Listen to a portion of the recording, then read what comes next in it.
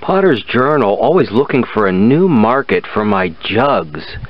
And I may have found one in the maple syrup industry.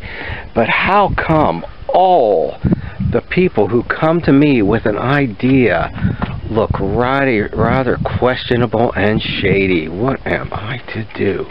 Well, I'm not going to pass up any chances. Let's see if we can make some maple syrup jugs in the studio today. Hey, nice teeth. Are those ceramic? So, maple syrup jugs. I have got, this is 2 pounds, and these were 1 pound, 2 pounds. Let's see, what's this? 4 pounds, but I decided I'm going to need it to be 4 pounds in order for it to be the right size to use these little handles on. And I have found myself in a sticky situation that,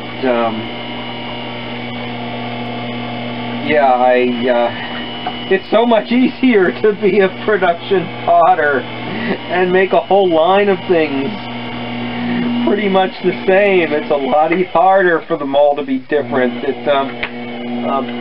On my earlier rounds of the making 100 jugs, they were relatively the same,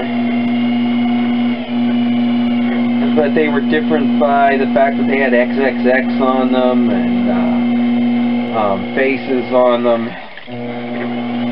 That the syrup jugs, I'm trying to make them all different, since there's nothing else much to distinguish the one from the other.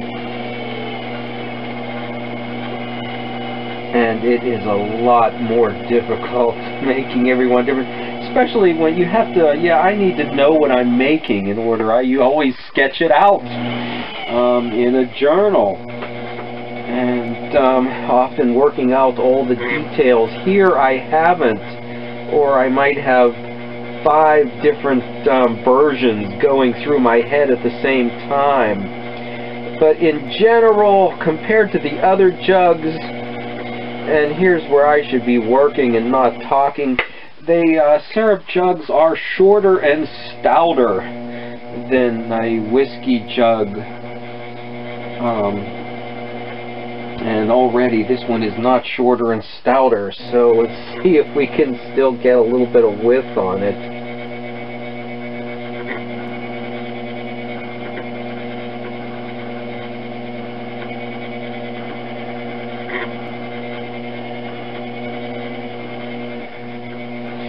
Shorter and stouter, often with straight sides and sometimes with a sharp angle for the top part.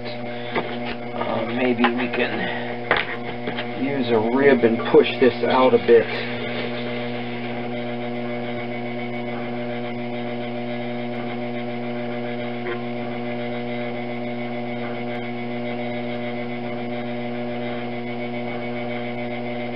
Okay, and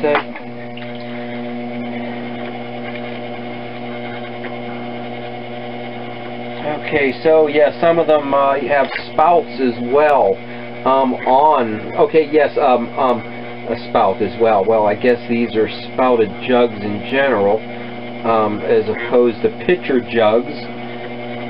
But what I mean is, like a pitcher jug, having a pouring spout on them, and I guess that's so embedded in the tradition that it even is on the plastic bottle jug, which it doesn't do anything to make it help it pour, but it's still there. Okay, and when coloring this in, if you can manage to get finger on the inside, it helps to keep the top level and compact and even.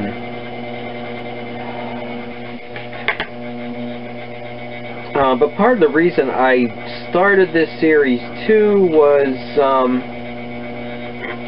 so I'm not just making mugs and pie plates, and this is about building up some skill levels, and a jug being difficult and a collar-in form to make. So you could go to somebody who's better at this, or I think maybe the clue idea that you may clue in on from this would be to set goals yourself and make some kind of challenge in what you do.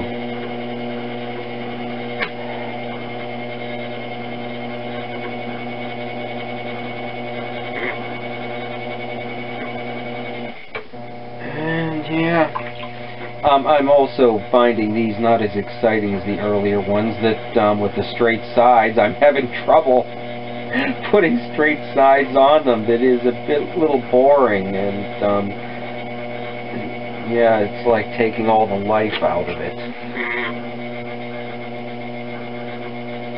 And this is one time when occasionally you do have to trim the top to get it even. I trim the top, but I also go and trim the sides to start to round it out, rather than just force it rounding it.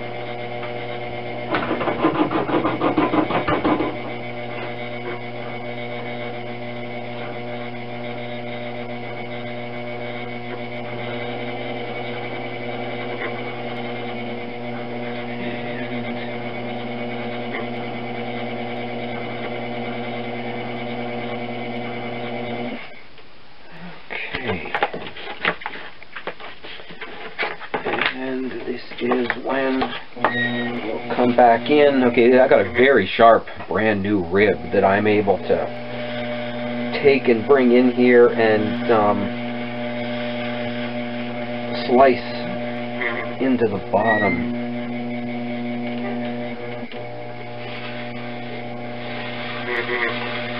Get it cleaner and evener.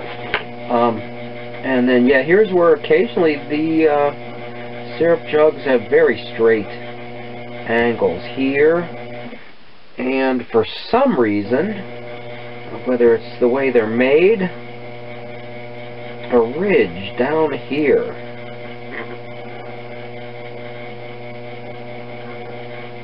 So what that's about in the design, I don't know, but we will put it in a few of them.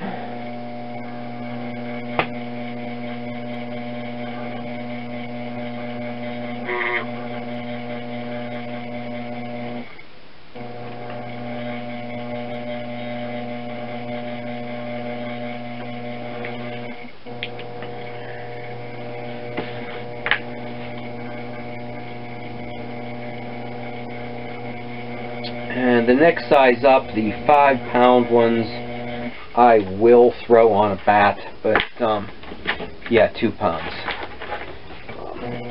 It's easy enough to get off the wheel that I'm surprised how many people are using bats to do all of this. It's at a huge expense in setting up a studio if you need to buy all the bats. Painfully slow to watch. These 5-pound ones took even longer. Next I'll do the spouts, and this is in real time without fast forward and music edited into it, so it's just something you've got to keep with it until you get it done. Okay, we'll get one of these, finish up on the spouts on this next one. And once again, the disclaimer, I don't know how to do this, I'm just learning. So if you do 101 of these, you can figure out how it's done too. But here's the part where the finger, if you can get one in on the inside, it helps to stabilize that top as you bring it in.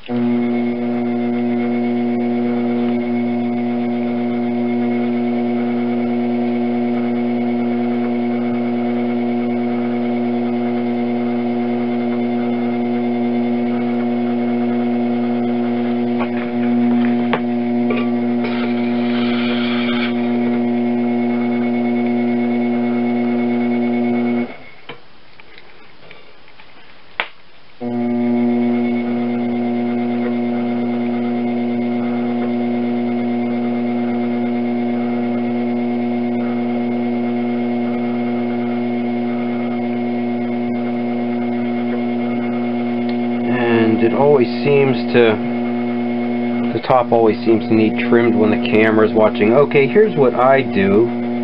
Everybody does the trim it off to even it out. But if you just start to round it off, it's very thick here and thin over here. So if you take a needle and also trim the outside, you will trim more of it where it's wider and less where it isn't wide, where it's thin. And it has it rounded off already for you before you come back in with a sponge or with a leather.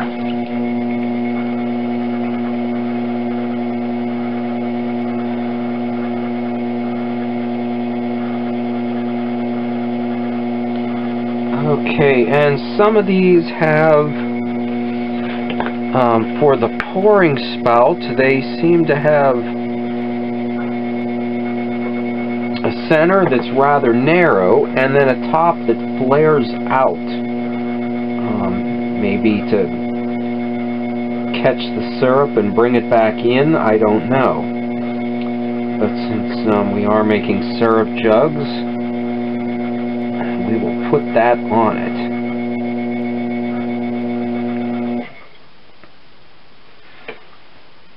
Okay, except that one is flared way too much out, so I am going to bring the top in. Yeah, okay, you know, there were a few very old ones in the book that had just that top, and I'm looking at it thinking I did something wrong.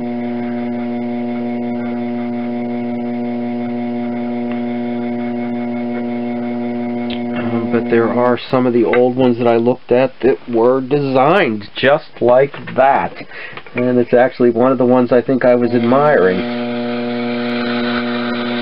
Okay, I think I left too much clay on the bottom of this, so I am not going to trim it off at a later, but trim it off right now.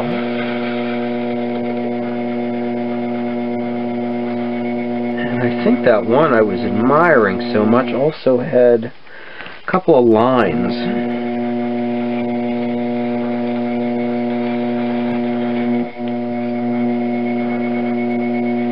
Okay, a couple of grooves etched into it.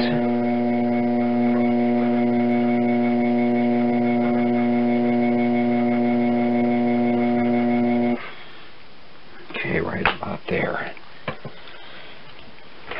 Okay.